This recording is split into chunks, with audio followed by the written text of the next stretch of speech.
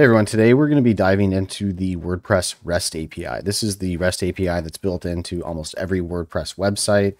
And today we're going to focus specifically on the GET request.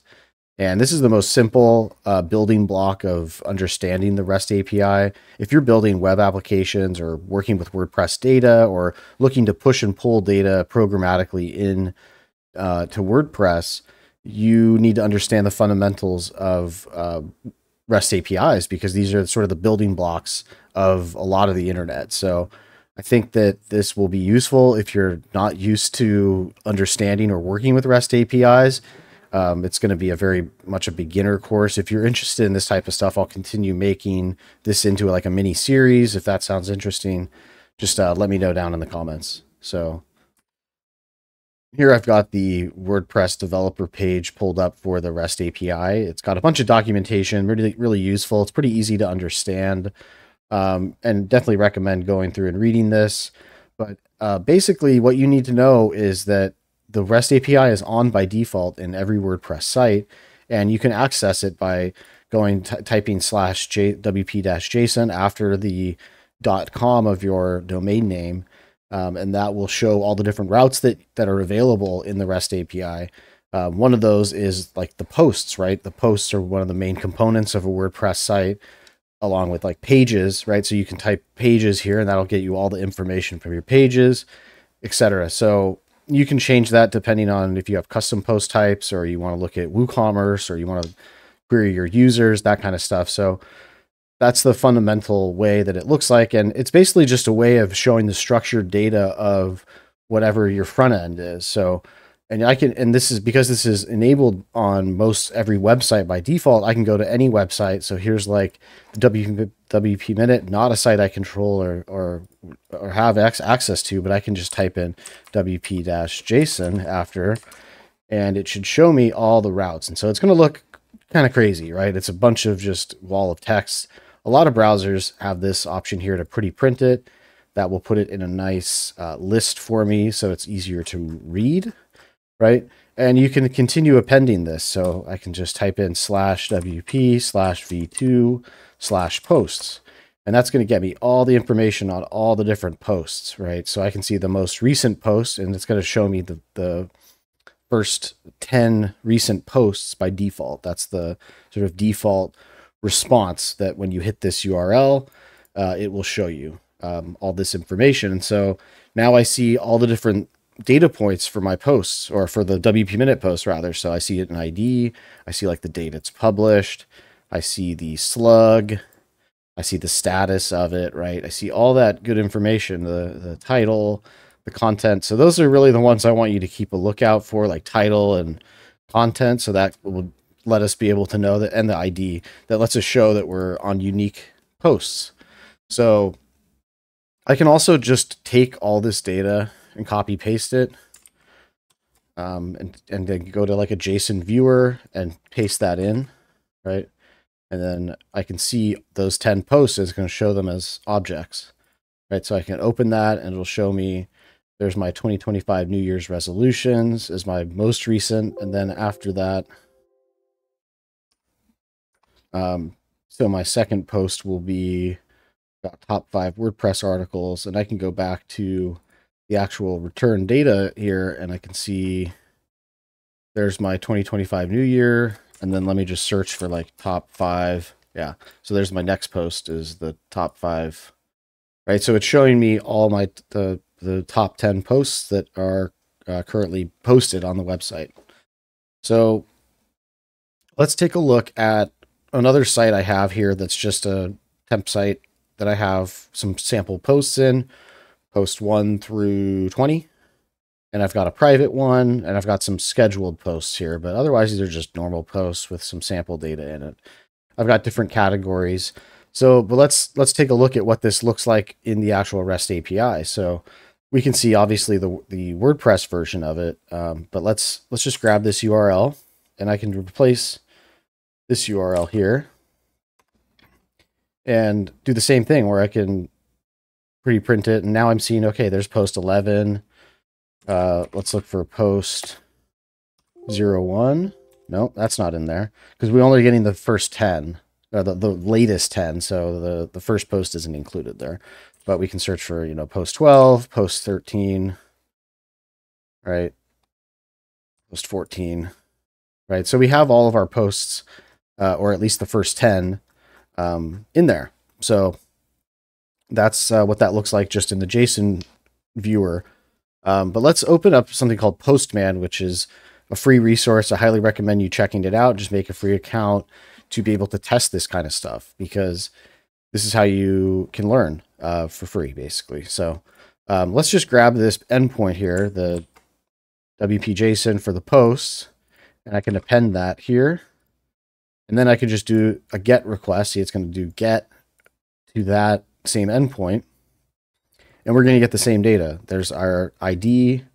Here's our post 11, right? And I can search in here for like post 12, post 14, post 16, right? So we have all of our data in here and all the various endpoints. So that's great. Now, couple things that we can notice is that we only get the first 10 posts, right? What if we want more than 10 posts? There are so many posts available in, on WordPress sites. You can have obviously more than 10. So what you can do is add additional query parameters. So the query parameters will be appended here and will filter or change the GET request so that it returns even more data. So I could come in here and type per page, and I could put 20. And then if I do a GET request on that, it's going to do the same thing, but it's going to show much more. So now I can probably search for post 1, post 01, there it is. Post 02, 03, 04. So it's showing me all that different data. And if I grab all of this and go back to my JSON viewer again, paste that in, and I can see here I've got many more posts than just the 10. I've got an additional 7 posts. And so these are published posts. So if I go back to the WordPress site, I can see there's 17 published posts. And so I'm getting all the posts that are currently published, right? Because it starts at 0, goes to 16. So that's 17 posts that it's showing me. So that is working as expected. It is returning a value here that I can see, and it's showing me everything based on my query. What other query parameters can we put in here? We can put in, and again, these are all available in the documentation, but just bear with me because I know some of them. So I'm just kind of add a couple. Well, we can do order by, and we can order by title, right? And if we order by title and then do another GET request there, it's going to return by the one that comes at the very end of that list, because we're ordering by title and it's ordering descending by default. But I can change that to order ascending, and then I'll probably get the first post, the very first post here. So if I do a GET request there, sure enough, it returns the post 01. And so I can change that to like descending, and then it'll give me the 17th post because that's the most recent one. And again, order by descending. So you can change the parameters here to get only the data and in a certain order that you want. You can also do pagination here. So if I did only 5 posts, but I wanted to do, I can do like the first page of it, right? That'll show me 17. But then if I want to go the next 5 posts, I'll do page 2, and this will change to 12, right? Because it's 5 posts after that, because it's getting 5 per page, right? So this lets you just kind of change. The other nice thing about Postman is you can disable these. So if I just want to go back, okay, what was the main one again? Okay, that's the main post query, and then you can start adding in things as you wish. If I change that, that'll change the order. Change that. That won't change the order, but if this is ascending, it'll start with the first post, right? And you can change the order by, you can order by date. And again, the first post was probably the most recently published post. So let's go descending. And actually the 11th post here, not the 17th post, is the most recent order by date, right? So that's just happened to be the order that I did it in. So this lets you pass in basically all the fields you want. Let's show one more thing in here. I can actually specify what fields I want. Let's just say I only want the ID of the post. Don't know why you would want that, but let's also just take these off, and we'll send that. And now we're only getting the ID, right? We're getting the first 10. If I specify, 20 here, we'll get 20. And so now I have more. But, just the ID is not super useful, but maybe you want the title, maybe you want the author, maybe you want the content. And so I'm limiting the amount of data that needs to be sent back and forth over the REST API by specifying, hey, I only want you to send me back the ID, title, author, and content, right? But let's say, we wanted categories, right? So then it adds the categories, right? So that's basically how you use the query parameters to modify your GET requests. You can specify, this is kind of akin to like GraphQL, if you're familiar with that language. It lets you specify that you only want certain fields returned. So this same kind of logic applies to pages, to custom posts, to users, to your products in WooCommerce, all that good stuff. So I can also go to, pages. And there we have different pages that we have. And I can also specify, categories. And that'll get me all the, does that work? Yeah. There's my category information. So there's like the category name, the ID of the category, all that cool stuff. So a lot of powerful stuff you can do with GET requests. Let's see what else we got. One other quick thing we'll do in this video is look at authorization really quick. So if I come back here, you see how we have a private page, and that was not showing up in any of our REST API calls. And to demonstrate that, I can actually hover over it, and at the very bottom left corner, you can see it's post ID equals 91. All right, so, and this one is like 28. So really quick, let's come back into here and do posts, and then slash, I already forgot what it was. 28. And that's going to return just that one post. All right. It's going to only return post 1. No other posts are going to come in because I've specified, hey, I want you to return that post ID. So let's try and return 91. Okay. When I try and go to that hidden post or private post, it says, hey, sorry, you're not allowed to do that. And that's because it's requiring authorization. And so how do we set that up? So there's a couple ways to do it. We're just going to use basic authentication right now.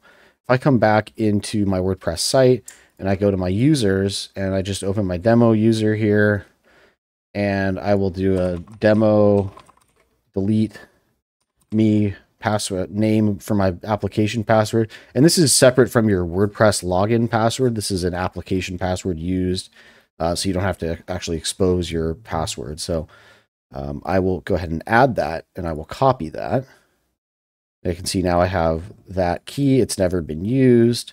So if I go back to Postman and I try to do authorization, I can say, by default, it's set to no authorization, right? So then I can say I want to do basic authentication. There's my username, and I can just paste this password in and then try and hit the endpoint, and it's going to return the data because now I've authenticated with a password. Okay, so if you see this content in the REST API, you are authenticated successfully. So we've successfully done a GET request on a private post and been able to return the data on it. The other thing you can do in Postman, which is pretty handy, is I can change this password to actually just be a variable. And I can say set new variable, and I can call this app password or something like that. And then you can choose the scope. I just want to apply it to this current collection, but you can do it vault or global, I guess. So I'll just set that. And there I'm not having to expose the password every time it's been inserted as a variable, right? So if I, again, we're still authenticated, so I can see my private post. So that's how that works. The other thing you can do now is go by status, and I can do like future posts because I have a couple that are scheduled. Let's see, did that work? Oh no, I need to remove the post ID.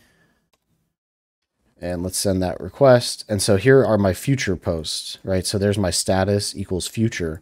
So I've specified, hey, I just want the future posts. And I can get these because I've authenticated. And I'm able to get these posts because if I come back and remove this, let's just delete this and then try and send this. It's going to say, hey, you're not authenticated anymore. You can't see the future posts in this GET request. You need to provide the authentication. Again, if I remove that status and try and hit it, it's going to work because I don't have that specified status for future, right? But if I hit that, again, it's going to say, hey, you're not authenticated anymore.